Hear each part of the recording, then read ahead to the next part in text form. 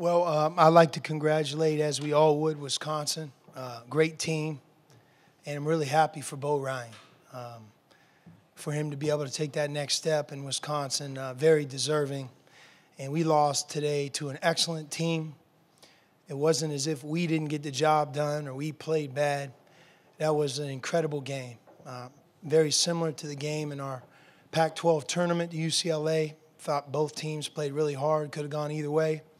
And obviously it's very disappointing when it doesn't go your way. But we leave here with our head held very, very high. I told our team after the game, when I think of a team, I think of this team. This is the best team I've ever been around. We won 33 games. We won our conference. We got right to the very end. And we're one of 8, 9, 10 teams that if we would have gotten to the Final Four, no question we could have won 2 more. But that's the greatness of the NCAA tournament, the thrill of victory. And when you lose, it's like a car crashes, you know. It's just you're done.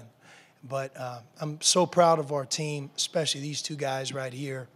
And also very much aware that today Wisconsin is an excellent team. So our congratulations to them. Frank Kaminsky is the reason Wisconsin's in the Final Four.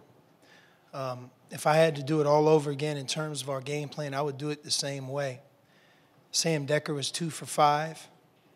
Ben Brust, who's an all-Big Ten performer, we did as good of a job on him as maybe we possibly could. He's moved so well without the ball. He's 2 for 7.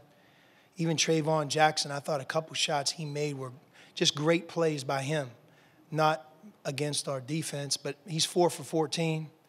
You know, Gasser's 1 for 5, and even Hayes, who I think is a great offensive player, a hard matchup, is 2 for 8. One of their guys was 11 for 20. You know, he had 28 points and 11 boards. He had 7 offensive boards. Late in the game, I thought it gave us a shot of momentum to take Kaleb out and try to switch.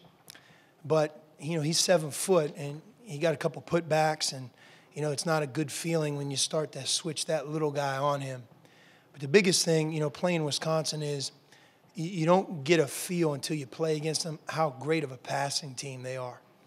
I mean, every time that we tried to put 2 on the ball, I mean, they made us pay. And you know what? Very few times they missed. You know, the one more pass, sometimes guys missed. They didn't miss. I felt like every big shot they needed, they really hit. But we weren't in rotation because of how we chose to play defense. We limited our rotations, which I thought was smart. But Kaminsky made some great plays. He's a difficult matchup. Got to be one of the best offensive players who plays college basketball for sure. And we knew that, and that's why we tried to have the game plan that we had. Obviously, it was almost as if he had a big night and we tried to shut everybody else down.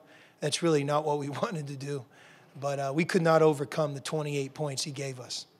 When your basketball team is 33-5, and, you know, Greg, you know because you covered us, in the history of Arizona, you have to put our team as one of the great teams that have played when you consider how consistent we've been. And that's the amazing part about our team. We were really good in November, and we were really good in March. As you climb the ladder in March, you play other teams like yours, and the margin for error is slimmer. We've never talked about Brandon Ashley being hurt. Brandon is a terrific player. We could have gone south or not achieved what we did, but we still were right here today. And that's a real testament to our team and really our coaching staff and everybody. It's not easy to deal with an injury on February 1st like that. I'm very proud of everything we accomplished. And I think, again, when you have a season like we've had, it only sets the tone for future seasons like this. You know, I know I'm the coach who's been to 3 Elite Eights, but I have been to 3 Elite Eights, and I'm really proud of all 3 of them. It's not easy to get to the Elite Eight. Last time we were here in the Honda Center, we had an open 3 to win it. We missed. Today it came down to a block charge or a last-second shot, and it didn't work out. But we have to keep doing things the way we've been, and one day we'll cross that line. I know it.